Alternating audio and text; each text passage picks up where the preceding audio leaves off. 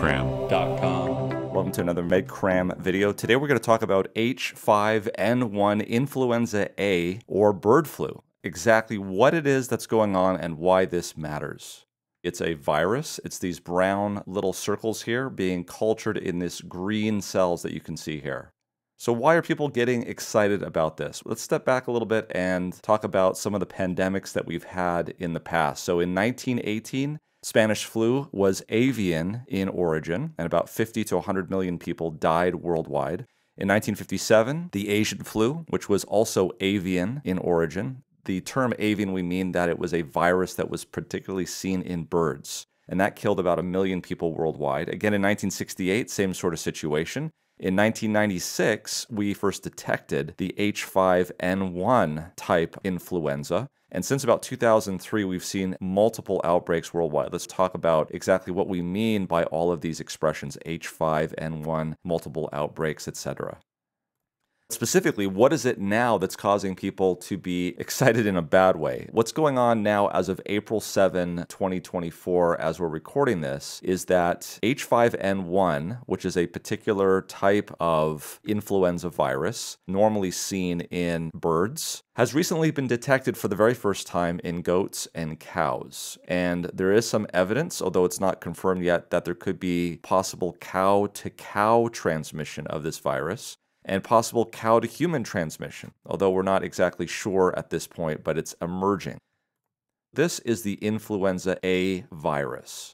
There are proteins that extend from the surface that allow it to interact with different cellular receptors. Two of those proteins are the hemagglutinin, or HA, or H, and the neuraminidase, which is NA. Depending on the types of these proteins, this will determine how it behaves. And they are classified into an H category and an N category. And that is why this particular virus is known as an H5N1 avian influenza. You can see here that there are different human seasonal influenza viruses, and typically there is an influenza A and an influenza B particularly, but there are other influenzas in terms of animals, but in terms of humans, it's A and B that typically will infect human beings. And the different subtypes like A H1N1, that was in the 1918 pandemic. From there are different subtypes which are called clades. So you have types, which is influenza A, subtypes, which is the H1N1, or in this case, the H5N1, and then clades. We'll talk a little bit about clades, and then, of course, subclades. Nomenclature is the virus type, where it was isolated, the number strain, the year of isolation, and the virus subtype. What we're talking about today is H5N1. It was first found in a goose predominantly in 1996 in the Guangdong province of China. So this was first detected in around 1996 or 1997. There were poultry outbreaks of this H5N1 in China and Hong Kong, with 18 associated human cases that went from the bird directly to the human. And at that point, there were 6 deaths out of 18, giving it about a 33% mortality. This would go on since that time and up to now to about 888 different human infections with a greater than 50% death rate. And that's why it's known as highly pathogenic avian influenza, or HPAI. If this hits your chickens, these chickens will be dead within 48 hours. That's why it's incredibly important to contain these types of outbreaks, especially for commercial industry, because it can literally wipe out your chickens overnight. Things started to really take off around 2003 with a lot more outbreaks in the Netherlands, Vietnam, Thailand, Cambodia, and it's spread all throughout the world, including the Middle East, Europe, and Africa. In 2014 to 2016, it was detected in the United States, in wild birds, and in poultry. So these are things that we see not only in commercial birds, but also in birds that are wild and fly and migrate. At this point, there was different subtypes that emerged called H5N6 and H5N8, which went on to their own things, overshadowed the H5N1. But H5N1 continued to further evolve into this very important clade that we'll talk about called the 2.3.4.4b clade. It's this clade that we're actually seeing this activity in. In 2021, during the COVID pandemic, there was a new 2344B detected in North America in the wild. And since that time, there have been outbreaks not only in commercial poultry, but also in the wild, and sporadic outbreaks in humans and in mammals. In fact, mammals all across the world, especially now in 2024 in April in dairy farms, which has gone to 16 different dairy farms in 6 different states as I speak here on April 7th. What we have not seen before is that this is now able to spread from potentially cow to cow and also cow to human. That's what we're actually confirming, but it seems as though there is information that would highly suggest that. What we definitely know at this point is that it is in cows. In Peru, highly contagious H5N1 avian flu killed thousands of pelicans and other birds. And we knew at that point it had spread to sea lions because they were also seeing a number of sea lions dead in Peru, for instance, in this article. So we have known for a long time that this virus can cross over from birds into mammals. But again, what is new is that we're seeing it in goats and cows for the first time. There is possible cow-to-cow transmission and possible cow-to-human transmission. We'll talk a little bit more about those. A little bit more about H5N1, the asymptomatic carriers. So these are animals which can carry the virus and not be dead within 24 hours. Things such as ducks, geese, and swans, and shorebirds such as plovers and sandpipers, which you might see running around on the beach. However, mammals that have been detected with H5N1 and have been sick in any kind of variation, some of them have died very quickly, some of them have not died. There seems to be a wider variation on that. Foxes, bears, seals, sea lions, polar bears, domestic cats, which we'll have some information about shortly, dogs, minks, goats, and cows. And of course, these are the new things that we're now seeing. The USDA has actually put up a map on their website, and we link to it here, where you can see where different types of mammals have been found to have H5N1 influenza virus. Right now, goats last month in 2024 were found to be positive on a Minnesota farm where it is well known that ducks and chickens had already tested positive for H5N1. And about a week later, there were cows that were detected. You can see in which states these are. And I actually have a list here of the states and the dates that they were found in, going from March 25 to April 4th. This is the clade 2.3.4.4b. This was first seen introduced in wild birds in 2021, and it looks as though this virus is very similar looking in these animals. In other words, there hasn't seemed to be a major mutation that has caused a jump to allow this. It just seems like it's happened. This could have actually happened a while ago, and we're now just detecting it here. We've known for some time that this type of virus can infect baby cows without much in terms of major mutations. So it doesn't seem as though there's a major mutation that has occurred that is allowing this to happen. Although when you have outbreaks, that allows for a lot more transmission and allows for a lot more mutations to occur. And there could be a mutation that allows the virus to infect a much broader host variation. The big thing here is humans. About 888 human cases of H5N1 since it was first detected back in the mid to late 90s. These usually come directly from birds, either commercial or wild. And so you'll typically see that these human cases were in very close contact. Sometimes it's difficult to determine if there is human-to-human contact because that is what is necessary to actually have a pandemic. So a lot of times what will happen is you'll see multiple humans in a specific area that have come down with H5N1, but you're unsure about whether or not they both came surreptitiously directly from the animal or if one went to the human and then spread to another human. The data is not looking good here in terms of survivability, 50 to 60% fatal if you do catch it. So that's why it's really important if you see dead fowl to be very careful and wear protective equipment.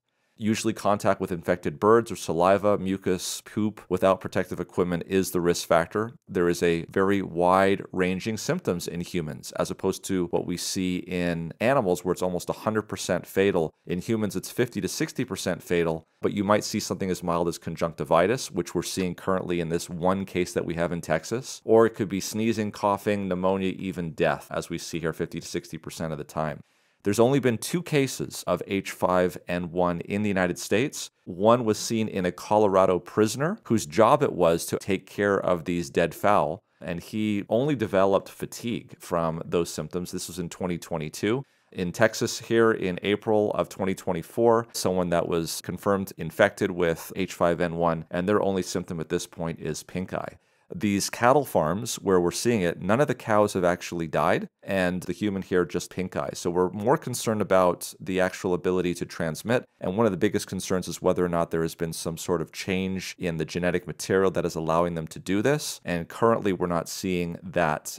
What about any documentation of human-to-human transmission in the history of H5N1? Well, there's about 8 cases that have been documented. It's unclear and we can't confirm necessarily because, again, it's difficult when you have multiple humans in the same area that come down. Did they all get it because of their job working with the birds or with contact with birds that might have been in that area? Or did it go from one and then spread from one human to another? That's what's necessary for a pandemic to occur.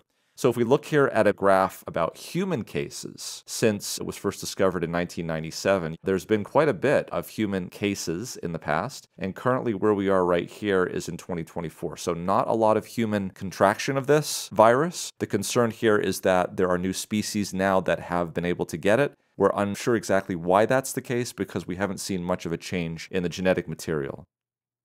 What about treatment? So all of these are currently FDA-approved treatments for influenza A, which this is a type. So these medications do have specific indications for specific age groups. You should look at the labels for that. But if someone were to come down with H5N1, these are the medications that we would be going with. The seasonal flu shot does not cover H5N1, so that's something that's important to know. If you've gotten the flu shot, there is no protection against H5N1. We've talked about some of the data, for instance, in terms of NAC and its ability to relieve symptoms if taken prophylactically at 600 milligrams twice daily during a winter season for the regular influenza type A. There's no data against H5N1, but it might be something worth considering if that's something that you have a high risk for.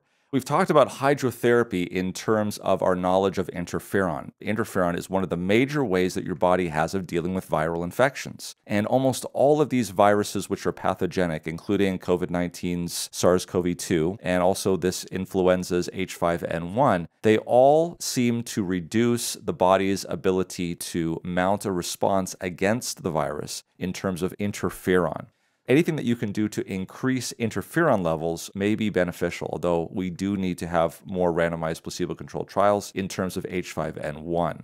We do have very good data in terms of hepatitis C and SARS-CoV-2, at least in vitro.